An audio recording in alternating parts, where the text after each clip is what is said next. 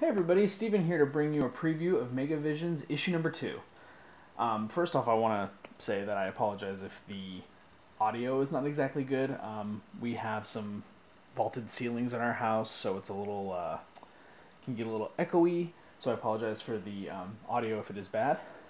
But with that said, since this issue is heavily focused on Yakuza, I want to start with one of the Yakuza articles. So let's begin with the Yakuza retrospective. Now, before I go in depth with those, I want to point out that we've got two different versions here.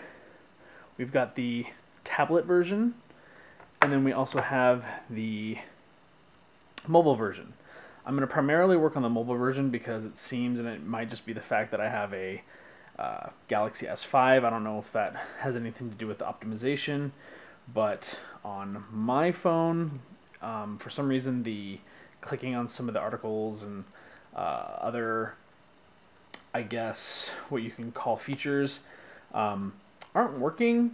So I'm just going to primarily use the tablet. However, it is functional. So if you do have a phone, you don't have access to a tablet, this magazine is great on mobile devices. However, for some reason on mine, it's just not wanting to work. So with that said, let's go on to the Yakuza retrospective. This particular article, the Yakuza retrospective, whoops, sorry about that. I'm used to the mobile version. Basically, it goes into the history of Yakuza by providing details of what console it started on, the plot of the game itself, and more. I don't want to go into too many details because spoilers. Also, I do want to apologize. It looks like my camera is having some kind of weird coloring going on with the tablet. I'm not sure why. It's got some kind of like rainbowy color, so I apologize for that. But trust me when I say it looks gorgeous on my Tab 4, so I can only imagine how it will look on a more upgraded tablet. Now onto the main event of the issue is Yakuza 0. This is a review of the PS4 exclusive, discussing the similarities and differences between the other Yakuza games, details of the plot, and many more. Again, I don't really want to get into major specifics on this one just because of the fact that it'll be going into spoiler territory, and I want you to be able to experience it yourself. Alright, and then continuing on with our Yakuza theme is the Yakuza 6 preview. Now, this article delves heavily into the plot of Yakuza 6, which was released in Japan December 8th, 2016, and it's going to be coming out in America sometime in 2018, looks like Q2. It will also be coming to the PS4 as well. And it gives a brief introduction and jumps kind of into the story and the gameplay. And I mean, I'm going to sound like a broken record when I say this, but I don't want to delve into too many spoilers of the article, because then if I do, then, you know, why read it and just watch the video instead? So I would rather you all be able to enjoy it yourself. Last but not least, of the Yakuza roundup of this Megavisions issue is the Where Are They Now section. Now, this article is awesome. It's actually one of my favorite articles in the entire magazine of this issue. It follows a winner of a Yakuza 3 promotion where a lucky fan won basically a full-size replica tattoo of basically the tattoo that our main character has in Yakuza. Once again, I'm not going to delve into anything because it's just really interesting what he has to say about it.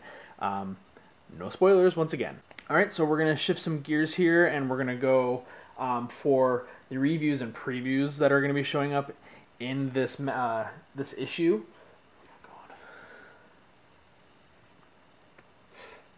Alright, now we're going to shift gears and we're going to go into the reviews and previews of this issue. So starting off with Yakuza 0, we've got Lego Sonic Dimensions.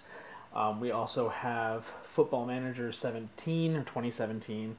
We got Hatsune Miku Project Diva as well, and several more. But I mean, that kind of just gives you a brief overview of what's in this one. And as far as previews go, we've got one that I'm absolutely, completely excited for, and that's Daytona 3. We also have Yakuza 6 and Persona 5 as well that are in the preview section.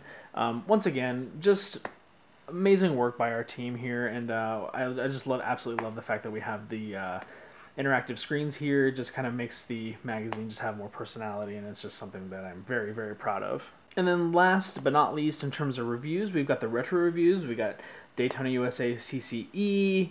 We've got Blaster Master 2, Gun Valkyrie, Shining Force 2, and then we got several more as well with that. Once again, just some great articles, some great insights from some hardcore Sega fans here. Returning this issue is Past Processing with Tom Kalinske and Al Nilsson, talking about their times with Sega.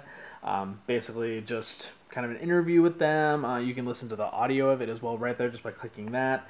Some great insight to what it was to basically be working for Sega back in its heyday. Another returning article is Confessions of a Nintendo Fan. Essentially what this is basically one of our writers who had missed out on some great Sega memories growing up, basically being a Nintendo fan. So once again, just another great little article from some hardcore Sega fans, some interesting insight that you probably wouldn't get anywhere else, or at least as unique as what we have. And one of the other returning articles is Arcade Memories. These focus on basically Sega games that were in the arcade and ones that you may not remember. Once again, another great article by another one of our great writers in this magazine. One of the new articles that has joined this issue is What Did I Just Play? It's basically an article that focuses on the weird and or terrible games that we play, and this one focuses on Mickey's Ultimate Challenge. I haven't had the opportunity to play this game, but based on the article, it doesn't sound so good. Another newcomer this issue is Kickstarter Watchdog with Starbite the Space Dog.